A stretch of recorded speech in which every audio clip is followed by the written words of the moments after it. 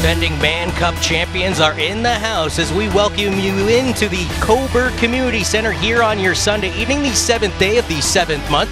He's Scott Arnold, I'm Jonathan Urbanowicz, and to quote old Ric Flair, to be the man, you gotta beat the man, Scott Arnold, and that makes sense for today's occasion as it is the 9-0 undefeated and defending Man Cup champions in the house in Six Nations to take on the Cobourg Kodiaks, who, let's face it, 4-5 record, a chance to get back to 500 today, but to go back on ancient history, a team that was 3-13 last year, already to greener pastures here in 2024. This is easily the best season by far for the Cobourg Kodiaks. They're flying, coming off a tough loss against Peterborough, but two back-to-back wins against Oakville the week prior to that. On the other side of the floor, you have the Six Nations Chiefs. They've already clinched first place. They cannot be caught, so sitting at 9-0 right now, they're likely going for the undefeated season. I mean, who wouldn't? But right now they know that they're already in. They've got the bye. Finishing first place gives you the bye to the first round, and that's what they were after. So you're going to see some guys resting. You're not going to see a full lineup here tonight, and maybe not for the rest of the week here as we wrap up the regular season because they've got that top spot. Ontario native fights for the biscuit.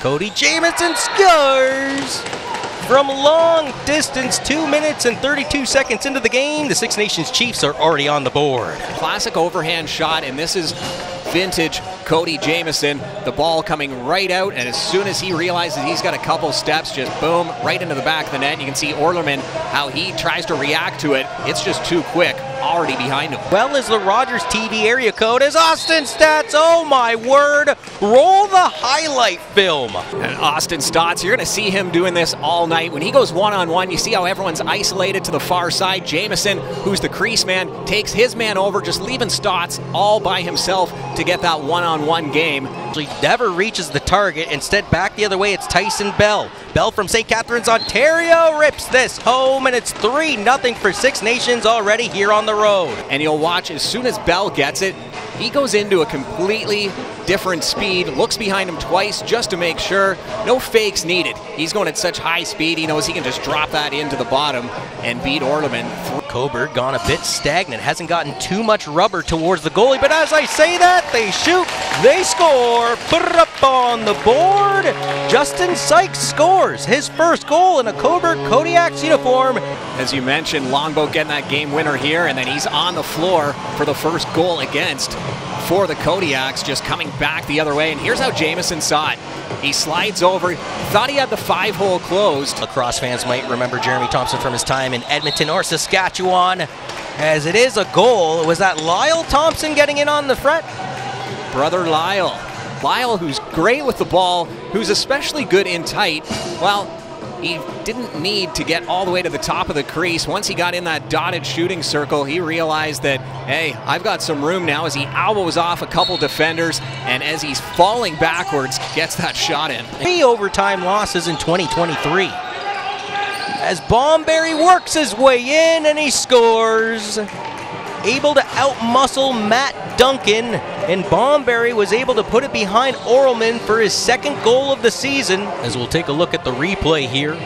Once again, just getting behind Duncan and bewildering Orelman. Now remember, Orelman was pulled in the last game early in the second period.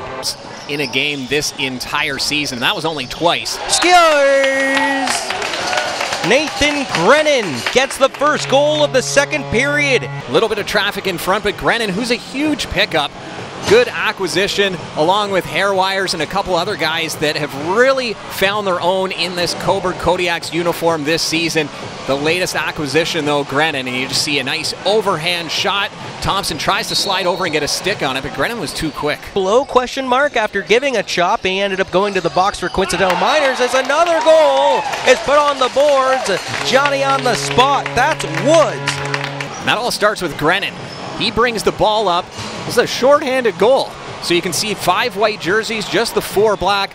Grenon makes the dish and then drives through the lane, clogs up that middle, and creates a screen in front of goaltender Doug Jamieson. Turn on the Jets, it's Tyson Bell. Bell goes in and ring the bell for a second time as it's a 6-3 game for the Six Nations Chiefs. Full speed, and Burkhoff didn't really hit him hard, just kind of got on his back after he shot, and Burkhoff kind of went over and tapped him, and I don't know what was said, but it was almost like a courtesy, hey, I didn't really mean to crank you like that into the boards. Imagine how many second chance opportunities, aka extra possessions, the Six Nations Chiefs have gotten as Travis Longboat makes it a touchdown for the visiting Chiefs. Longboat from long distance. He was being pushed way back away from the net. You can see right there he still gets the shot off, uses the defender as a bit of a screen. Yeah, Jonah kind of came off awkwardly as he was shooting there. Bain was coming out full speed at him. And nothing. However, they only gentlemen sweep them over the course of the playoffs as another goal gets fired behind Orleman. Austin Staats with his second goal of the game. Austin Staats with a few opportunities here gets his second goal. And you can just see him look a little behind his shoulder, see if anyone's coming. He realizes he's got that free lane, and he's got such a quick release and such an accurate shot. So right off the bench, Eli McLaughlin. Now it's Bomberry. I apologize. That was Longboat. And you know what? They denied him originally. They're not going to deny him here. It's a hat trick yet again for Austin Staats. A bit of a scramble in front of the Kodiaks net, and the loose ball ends up right into the stick. The guy's coming off of a 5-goal, 7-point game in that 13-8 victory. He's continuing to roll here. You just see Staats parked right out front. He's got the size, he's got the strength. All he had to do is turn and fire, but he held that position. Well, it is stopped fiercely by Jamieson. Short-handed the other way, scoring short-handed is Lyle Thompson. What a goal, his second of the game. So you see Thompson all calm on the bench and tons of space. Pulio is coming off the bench, looking to break that play up, but Thompson was a couple steps ahead of him. Third period, the last time these two teams hooked it up. As Austin Staats continues to roll, his fourth goal of the game, but more importantly, the big 5-0. 50 points and counting for the league leader here in the MSL in 2024. So it's his third goal earlier in the game. That put him as the first player in the league to reach 30 this year. And then now his fourth goal of the game makes him the first player in the league this season to reach the 50-point mark. And you see him doing it. 3 black jerseys, all trying to get to him. One does, that was Marinier, but it was too late. The goals against average is definitely going to shoot up, but then the save percentage is going to, well, benefit as Lyle Thompson with his second helping of the game. Lyle Thompson, that's the hat-trick goal for him, his 5th point of this game, and once again, similar to his last goal, he just comes flying off the bench, a perfect line change. Staats gets the ball, feeds it up to Thompson, who's just waiting right at the top of the crease, nobody near him. Will collect it. Grenon had to grab his own twig. Another low shot, and Brock Haley scores! A power play marker for the Kodiaks. It's Brock Haley's second goal in a Kodiak uniform in just his second game. Brock Haley, who came over from the Brooklyn Lacrosse Club, a big offensive threat. And he's able to underhand one right along the floor, just skips it off the cement.